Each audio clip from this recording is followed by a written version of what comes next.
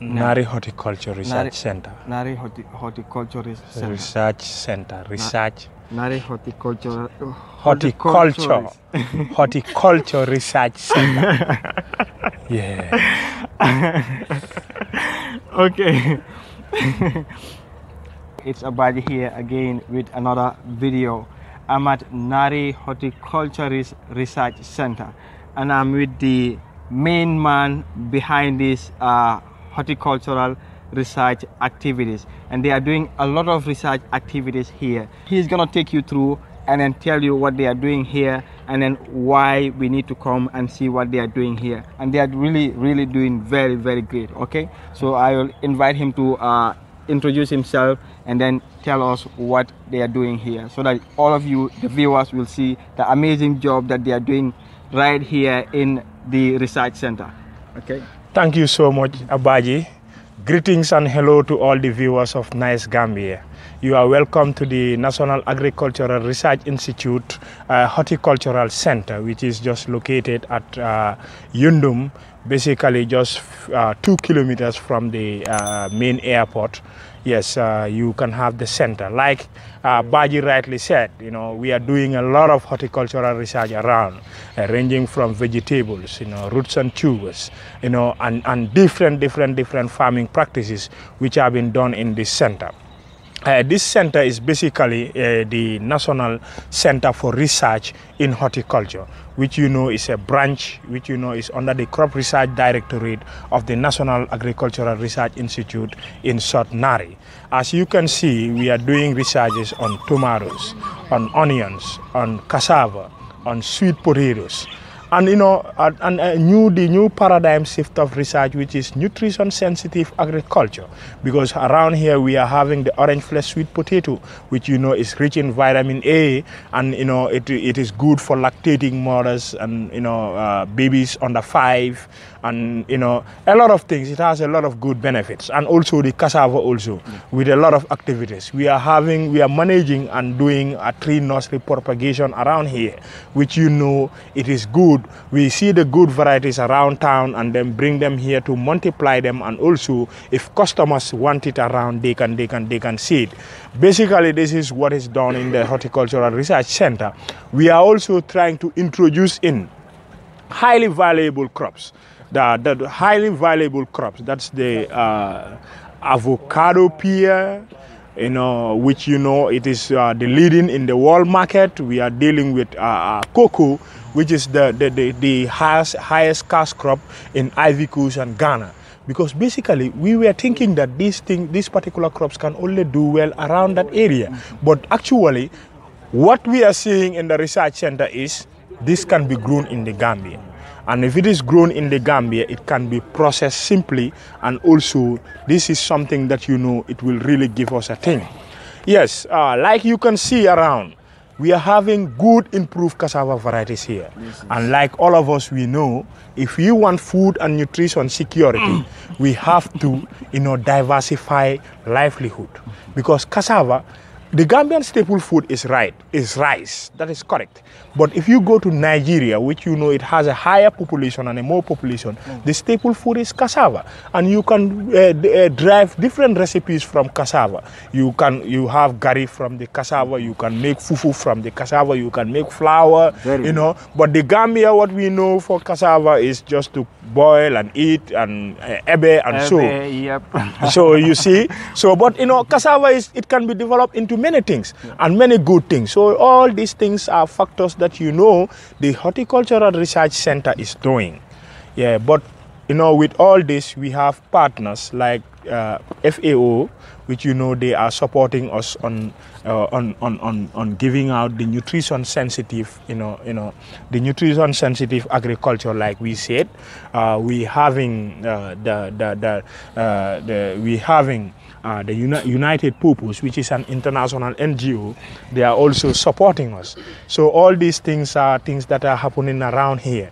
But a lot of people might just think it's just a center that you know is normal agricultural production being done. No, here we are, we are trying to bring in new varieties, adapt them in the country, and then scale them out. in the country. But the constraints we are having, like the irrigation facilities are really poor. We are not having that much financial support to bring in other new varieties, because all the varieties that we are seeing around here, we are getting them from partners, like from Hungary, from Turkey. We are having good varieties that they have high processing qualities, which if we have them in the country here, investors can come in to invest, and then we have our farmers upscaling their production and then eventually upscaling their earning. If this center moves, the agricultural system moves. So basically the center needs a lot of support to see that these things are being outscaled to the farmers. Yeah. Okay. All right. So I've never seen a cassava this big. So how long will it take you to farm something like this? This is just 8 to 10 months. 8 months? Yeah. And the normal cassava that we have at home is over a year normally. If you want to get a good harvest with the local varieties, you need to have, like, let's say 18 months. 18 months? Yes. You need and that would be just like about this size here, from here to here. Yes. In fact, it will not be this big. It is this big. Whoa, this is very, very amazing. Yeah. So is it that you did something to make it big or what? Well, actually, we have to till the soil, make the soil fertile, prepare it very well, and plant it at the right time. Oh, I yes. see. Okay. Plant it at the right time. It's like that is the research you're doing here? Yeah, that's the research we're doing here. Yes. You bring me the tomatoes. Okay. Tomatoes. Yep. So you can see, this is a tomato variety, which this has a lot of apple inside it. And it is open pollinated. What is apple? Like the pulp, the flesh is very okay. The one that we eat. Yeah. Okay. Yeah. It's having a lot of flesh. Yeah, in it. I Yes. See. Yeah. Okay. And this one, what is that? This is the orange flesh sweet potato. Okay. Yeah. Orange this is flesh. sweet potato. Yeah. Orange flesh. Why do you call it orange flesh? Inside is orange. Oh, okay. Yes. Most of the potatoes you see in the country here, it is white. White, yes. Rio Grande. Yeah. Yes. You see? Is this the same as what we call hair? No. It's different from hair. It's different from hair. Okay. Yeah. Okay. Yeah. I get it. Yeah.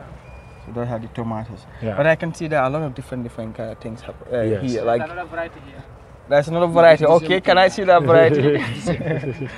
Basically, this is the variety that I am telling you that we have. It could be a processing variety. Like for tomato paste. Tomato paste. You see? Can you show it to the viewers? Yeah, you see? It's very red inside. Yeah, very red inside. Wow. Yeah. And also very nice. And how do you call it? Very nice. Almila. Almira. Yes. Okay. Yes, I think my colleagues around can tell you a lot about it. I know. Yes, let me just invite them. Yeah. So basically, how many type of varieties do we have here? Like when it comes to the vegetable. How many different kind of vegetables do you have? We have here. We are growing tomatoes, sweet peppers, aubergine, onions, lettuce, carrot, different, more than 10, cucumber, eggplant, different, more than all the major vegetables in the country. In the National Development Plan, the priority is tomato and onion, but we are even doing beyond that. Yes, because we are to advise and give policies to the government as to what they are supposed to do when it comes to agricultural production and productivity. Yes, and you have also cassava, you have sweet potato, and you have a lot of fruit trees around. Yeah. So basically, before crops are being taken to the society or any other village, they have to be tested here first. Good. Here is the starting point. But some people do deviate and go and do their own things. But basically there, if you have problems, you cannot come back to us. But actually for us, we are trying to at least bring up, though there is not much support, bring up new things and take it to the farmers. Yeah. Like I have seen different type of mulching here method. I have seen we are use groundnut seals. I have seen plastic also, and I have also seen grass. So why is it that why don't you use just one mode of mulching system? Like we say, we are doing a research to see which one is better and which one is best, because Here you can have all those ones, but you can go up country, you have only grass. Or you can be someone who can have only plastic. Or you can be someone who is so easily you can have groundnut shell. You can also use sawdust. Any other recyclable material, you can use it. Yep. But we are seeing which one is the best. So that if you have all this at your disposal, which one are you to select? Yeah. And the one which you know is most efficient. Because you know, production also should be cost effective. Yep. So when it comes to the watering system, how often are they being watered? Oh, that one also is being tested. You have to test all that, the duration, the time. At this center around here, we use the hose pipe to do watering. Inside, we are using the drip system. Yeah, but we are not actually having enough water, as you can see this big center, to do the irrigation every time. Sometimes we might sit a whole day. If the NARI light goes off, we don't have water at all because we are depending on the borehole. Oh, it's fully depending on NARI electricity. You don't have anything like solar here? No, we don't have a solar. And we have a lot of sunlight around. Sunlight around, yes. If we have that support, I think it will be very good. So that we can have our independent source of water. Yeah. Not controlled by NARI. Not controlled by NARI. No. Good. Okay, so the gentleman have something? Yeah. Okay, I just want to add what my boss just briefly said. We are doing research on different crops here, like tomato, onion, and other one. But normally what we did, we have collaborated with outside, like Hungarian, Turkey, and other countries. So they sent us some of the seeds because we know, because research, we are here to solve the farmers' problem. Sometimes they will send us tomato varieties. So normally when we receive those tomato varieties, we need to test them to look at their adaptability to the Gambian condition. Because as you know that, they are from other countries.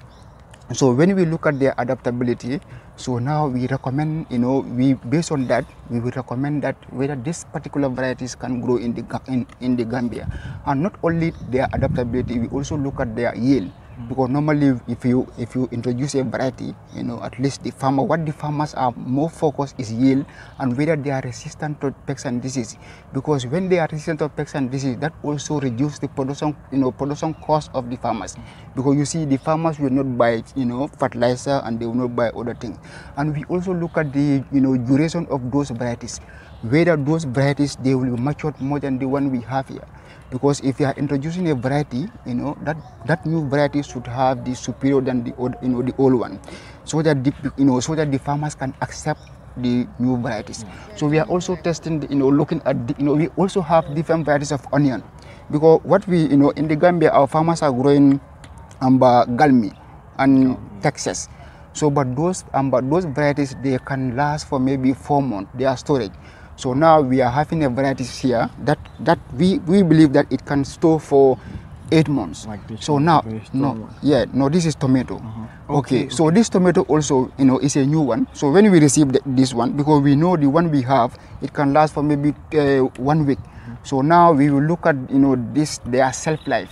We will take them and place it at somewhere where the in a room temperature. So we look at it whether they can last for more than 2 weeks. So that, because we all know that the storage is a big constraint for our farmers. So when we have a variety that can stay for maybe two weeks, at least that will be a great plus to the farmers. In fact, we also have onion here, and we also have tomato. And this tomato, the beauty of this tomato, because they are open pollinated varieties. So what I mean that, this variety, you can after harvest, you can extract it and remove the seeds and store it. And the next cropping season, you can use the same seed. Because we know that seeds is very expensive. Sometimes our farmers has to wait for supply from the NGOs or other farmers, or sometimes they will go and buy seeds that are expired. Sometimes they will just sow the seeds will not germinate. So, but now we are also observing this variety because they are open pollinated varieties. So when we because we have already started it. So now when we sow the seeds, if the seed germinate and the seed is true to type, meaning it is like the original plant, so that is a great plus to the farmers. So we are here at least to empower farmers and also to solve the problem of the farmers. So that's what we are doing here. So maybe because of the time, I can leave you with the other ones. We can go to the grafting side, so he can also explain. And also we also have strawberry here. I think we don't have the fruit. We have the strawberry here because the perception that people have, this thing cannot grow here, it cannot grow here. But we have it, but we have it in the Gambia, and we also have cocoa here because people are saying that this one cannot grow here. So because of as a research, we are here to at least to make the doubt clear.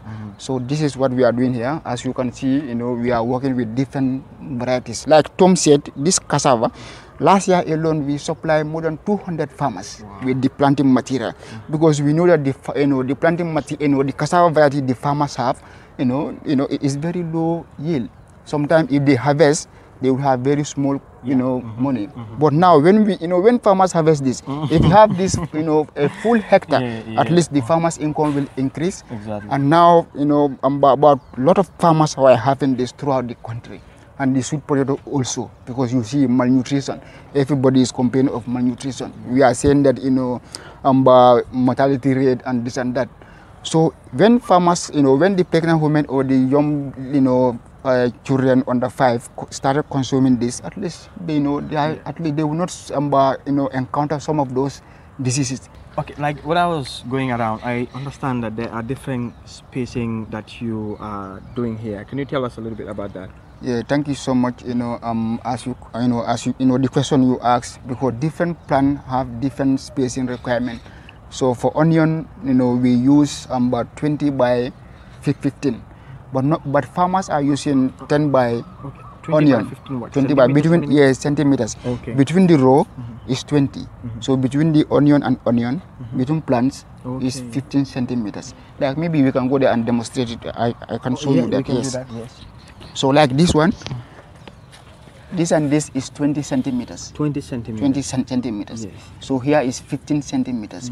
So why we do this? So that at least the competition will be minimized. Because if you see farmers, if you go to some of the farmers' field, you will see one space in here, everything will be mixed. So now, as a research, we want to at least advise farmers to use the best suitable plant spacing.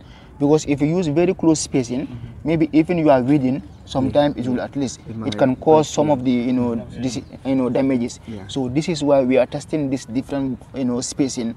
At the end of the day, we will advise farmers which spacing they will use, so that and the best spacing that at least will help provide them with the good yield and also minimize some of the cultural practices. Okay. Yeah, and those are the tomato, yes, and the tomato, yes, the label we give them. And the tomato also, normally we use the recommended spacing, the spacing we recommended for the farmers, like this one. Between this plant and this plant is 70 centimeters. 70 centimeters. Okay. So between this plant and this plant is 50 centimeters. 50 centimeters. And the staking also, if you see, we do this so that at least this tomato fruit will not touch the ground. So because sometimes if it is have contact with the ground, that can cause some of the contamination or infestation also. So this is why we recommend farmers to use this best spacing for tomato.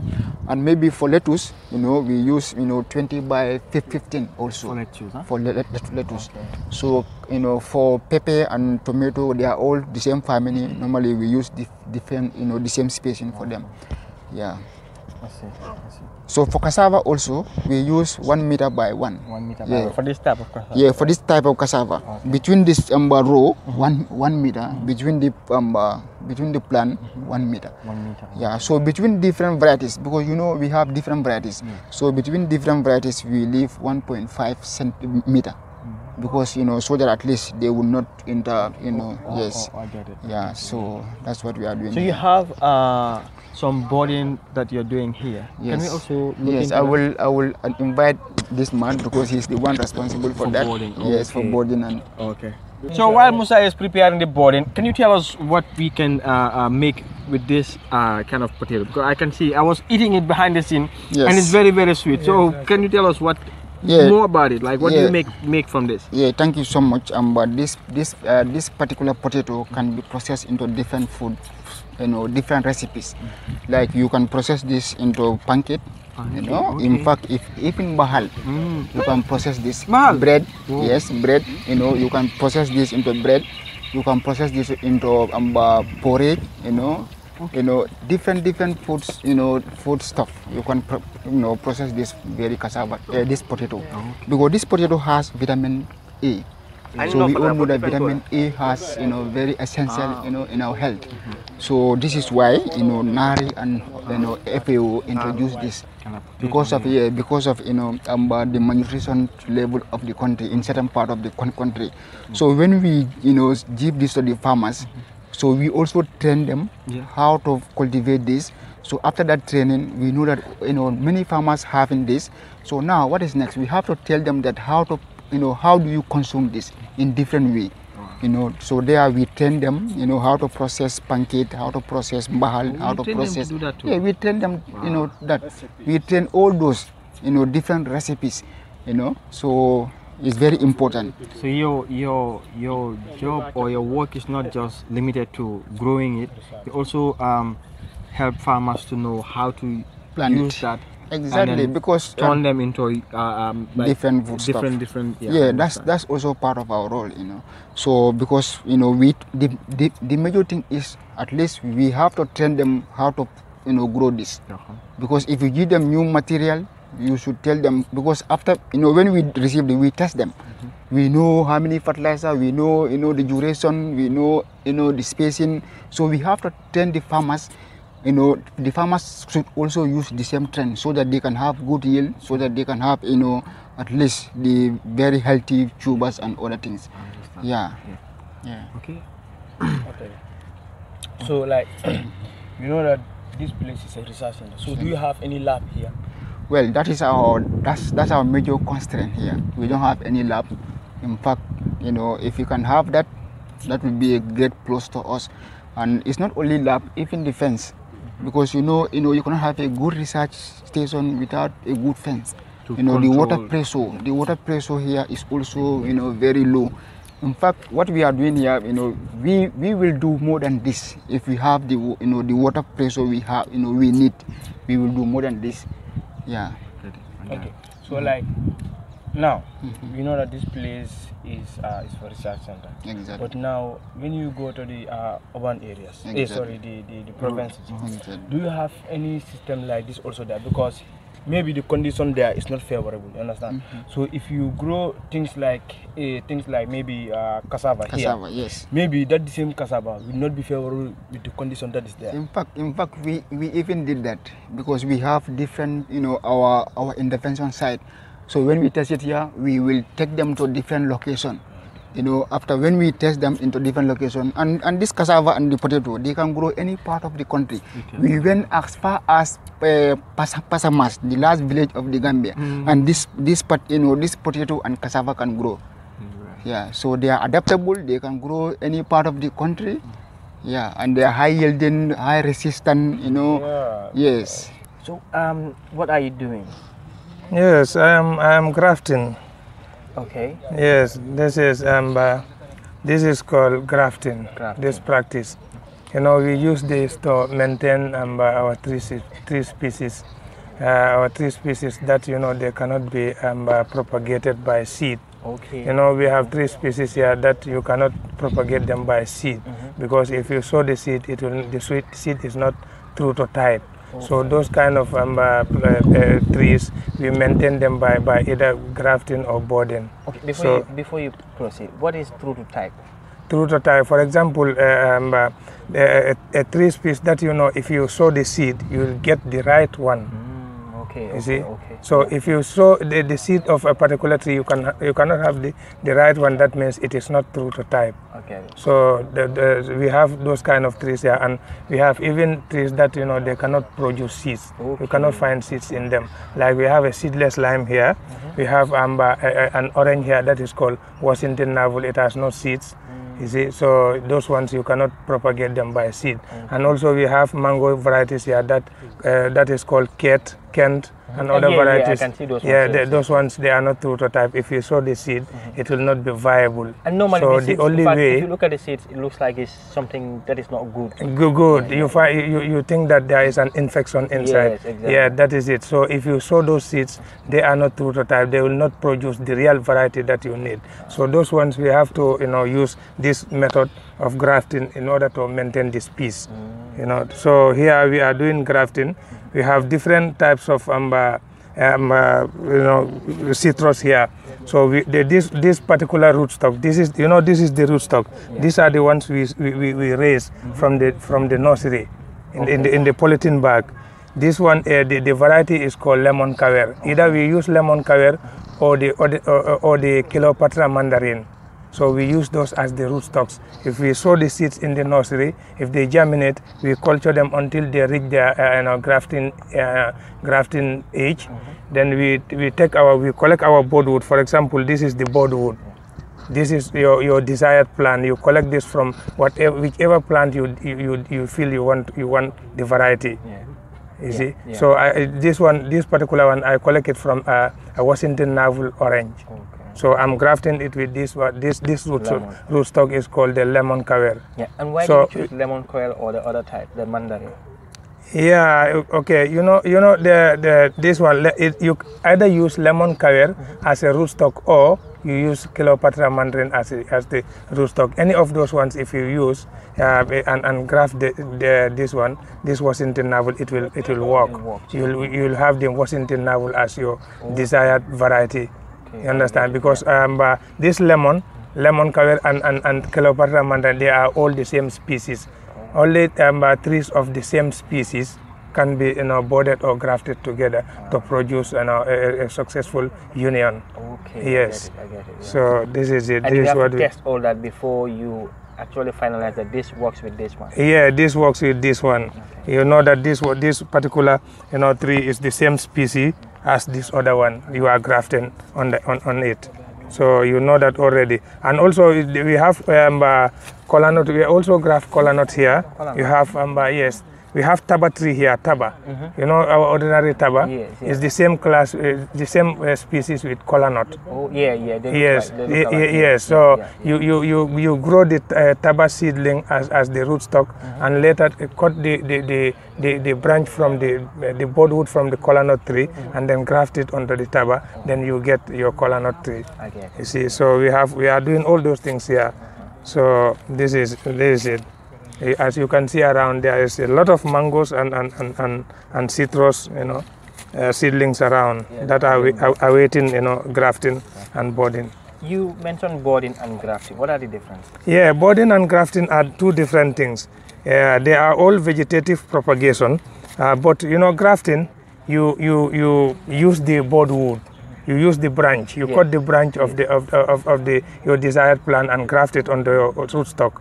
Whilst in boarding, you take the auxiliary board, only the board. The board. You remove the board from the plant that from your desired plant, and then insert.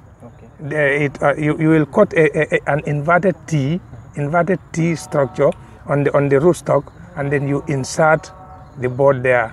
Then you tie it and leave where the sprouting come out. Yes, so you leave that portion open for the sprouting to take place easily. Why are you covering it? Yes, I'm covering it with this plastic bag. In order to this has many advantages, because number one, it will protect the boardwood from serious dehydration, and also protect it from air flows, because if air happens to enter between the union, if it is not tied properly and this plastic bag put on over it, if air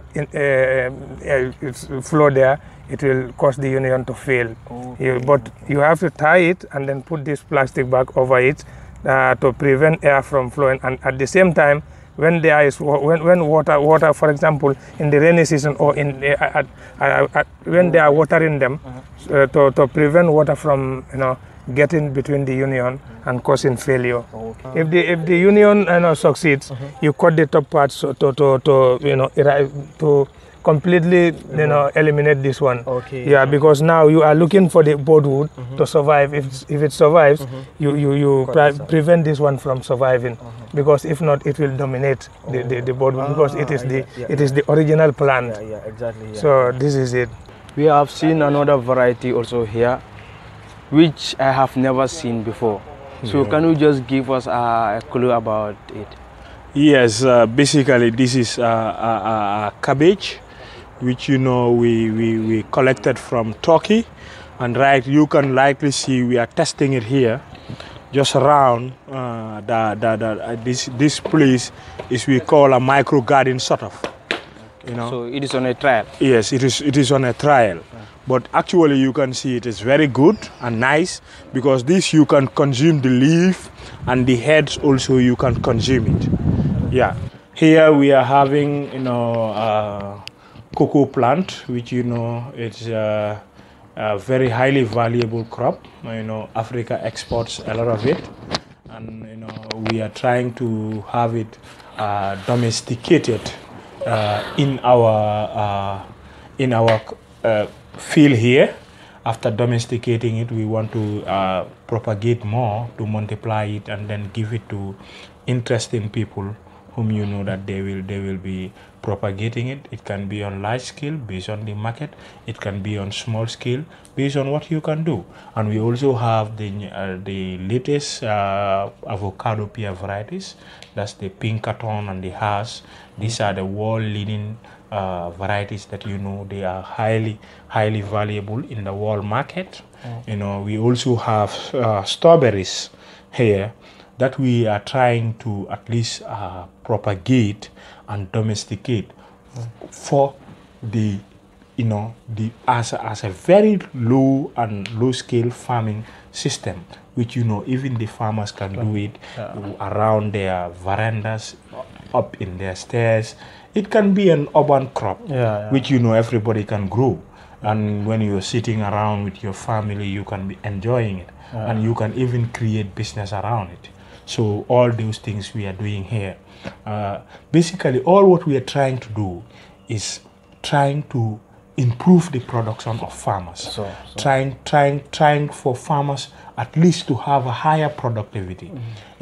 Trying to see how best we can diversify the production of our farmers, because in diversification you can have a lot.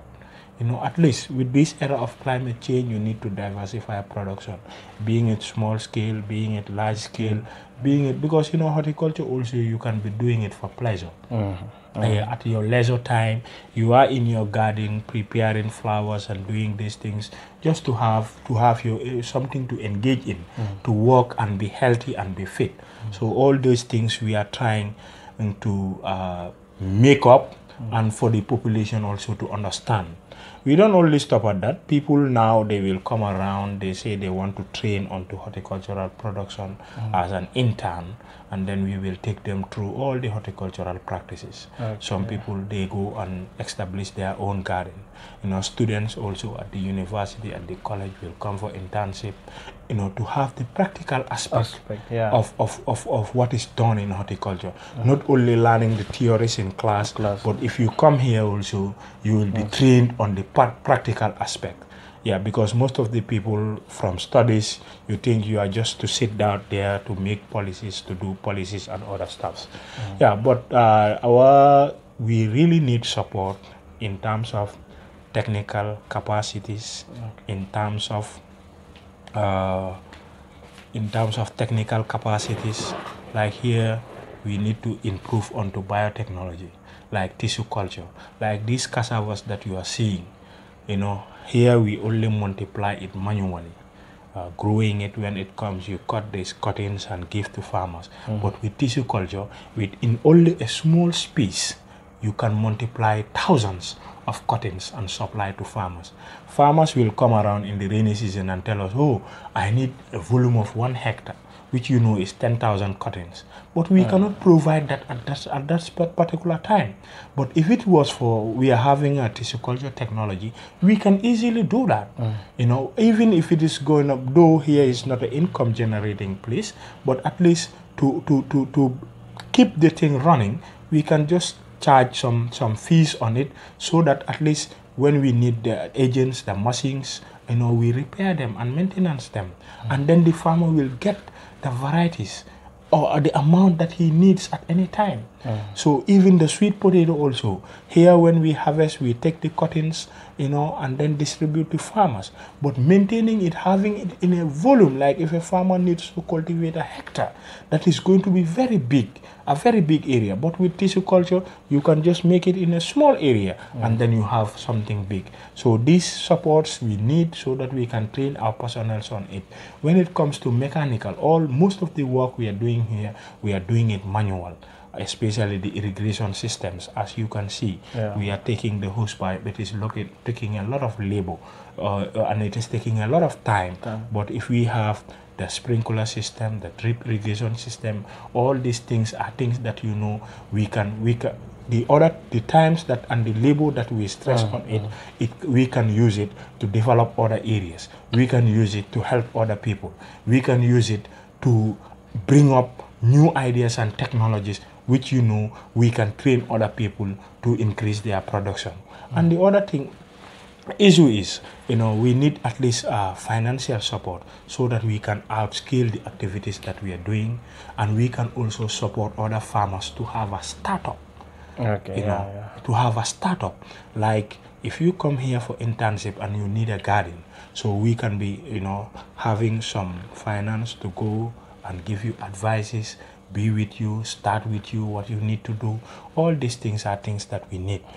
Basically, we need these supports to build the capacity of the technical staff, to build the capacity of the institution, and to build the capacity of the farmers. If we have this support, I think the Gambia is going to see a rapid shift in the production system of horticulture and basically of agriculture. And this rapid shift will always propel into the economic system, because looking at it, Gambia is exporting a lot of onion, importing a lot of onion, you know, and there are technologies that, you know, very simple and easy, sustainable, very local. If you do them, you know, at least we can really minimize that importation. You know, with tomato, we can have just few machineries to start up our small scale, you know, processing and other things. You know, we have companies around, but we really need the support to beef up the local farmers, because when you beef up the local production system, you are likely to scale up the production, and then you are likely to scale up the economy of the country. So basically, to the viewers, anyone who can support, we have an open door policy. You can call in or even just make a contact. If you come around, you will meet people whom you know that they can attend to you and they can talk to you, you know. And we are having a very capable director also, whom you know that he has an open door policy. Yes, basically, I'm really impressed with what you're doing, Nice Gambia, and I think this center is a center that can propel the Gambia very well. Okay, thank you. And then his number is going to be in the description below, in case you want to support or donate any materials that you want to support through them. So in this edition of video, this is what we have for you. Don't forget to press the subscribe button and then turn on the notification bell so that you will not miss any of our videos, and then share it to the world. Like Lucky Child always said, share it to the world, friends and family. And Mr. Thank you all. You're welcome. Thank you, Nice Gambia. Okay, You're welcome.